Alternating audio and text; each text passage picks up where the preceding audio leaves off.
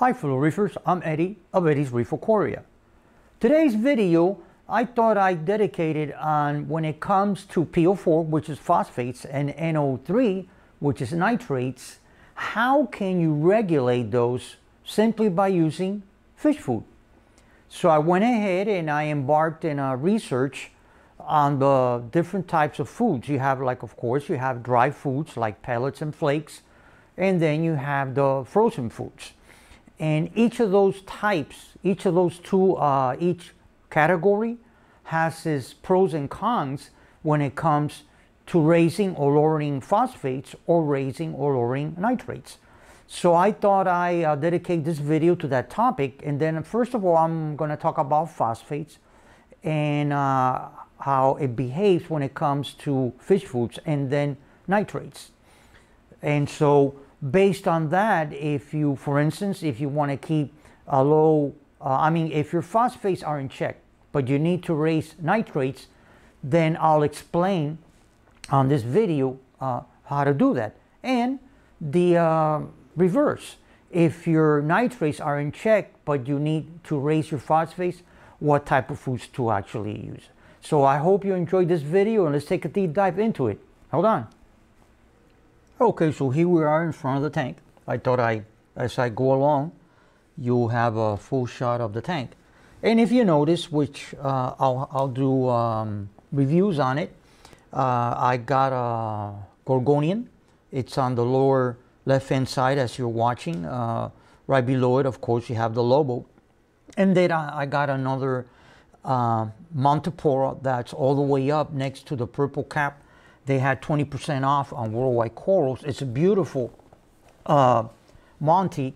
It's like, it really doesn't pick up the colors, although this camera is way up there high end. But I'll give you a description. It's like a yellow mustard color. And let's hope that it makes it. So moving along, let's go into the topic. Okay, first I'm going to talk about phosphates. Now, when it comes to phosphate, fish and corals should be fed daily for the fish's health and the coral's health also. I, be honest with you, not too long ago, I would feed him every other day when it came to corals and fish. But my nutrients were very, very low. When I'm referring to nutrients, well, of course, my nitrates were undetectable, and so was my phosphates. And that's a no-no when you try to keep corals, especially Monties and up, acros and all that. Okay, now phosphates in particular, something called polyphosphates, are often used as preservatives for foods, fish foods, especially like flakes, flake foods, pellets, and ground coral foods. Now, feeding your tank once, twice, or more a day could be unknowingly adding extra phosphates into your tank. Knowing it will create, of course, bright, colorful, and healthy corals. Now, switching to frozen quality foods will lower your PO4, in other words, your phosphates, in which you're looking for a target test reading of around, I would say your phosphate should be between 0.02 for SPS and LPS, and around 0.05 for soft corals.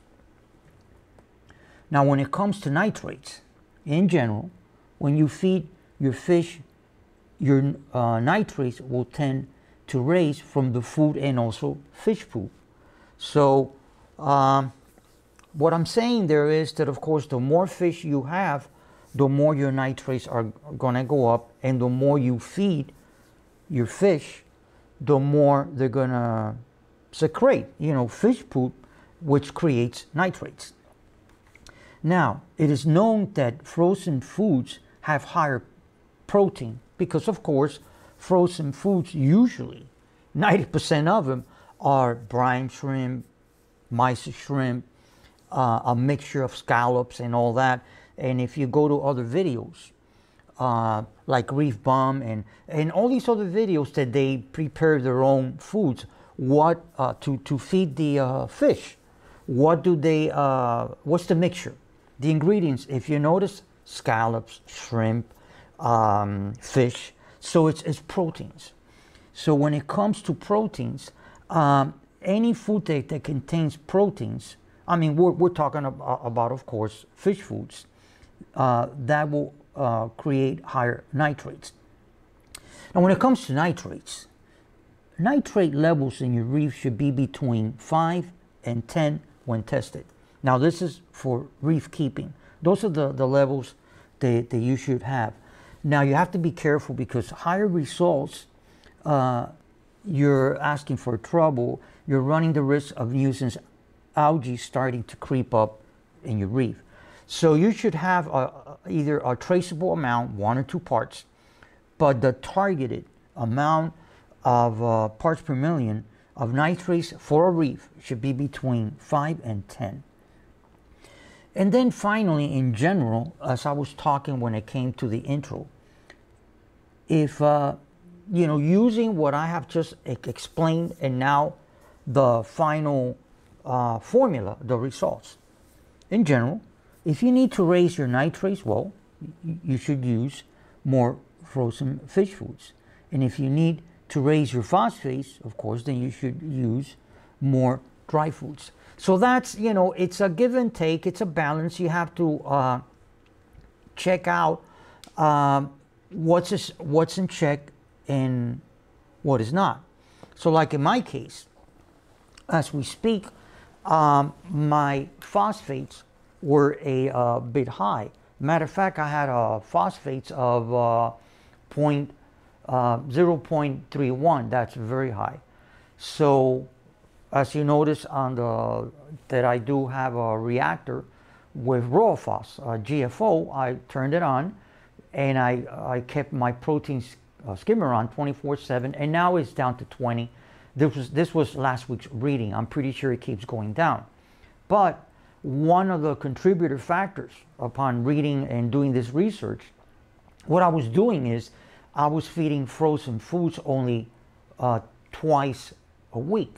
And the rest of the days I was using pellets.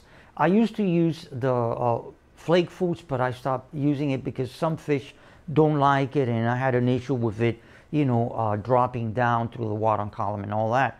So I was feeding more pellet foods than actually frozen foods.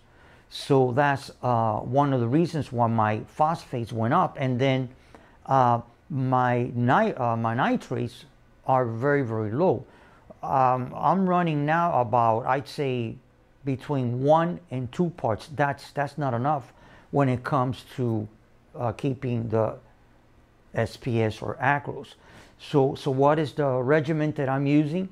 I'm lowering when it comes to using the pellet foods, and then I'm raising the amount of frozen foods.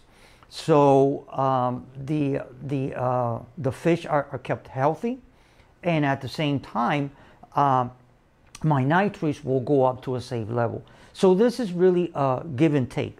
So there you have it. I hope you enjoyed the video, found it interesting, educational, and fun. If you did, hit a thumbs up and subscribe to my channel. Next to it, there's that little bell. That's the notification bell.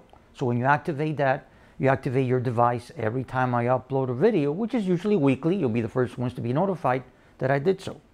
And like I say at the end of all of my videos, happy reefing. I hope you enjoyed the video. And until next time, bye-bye.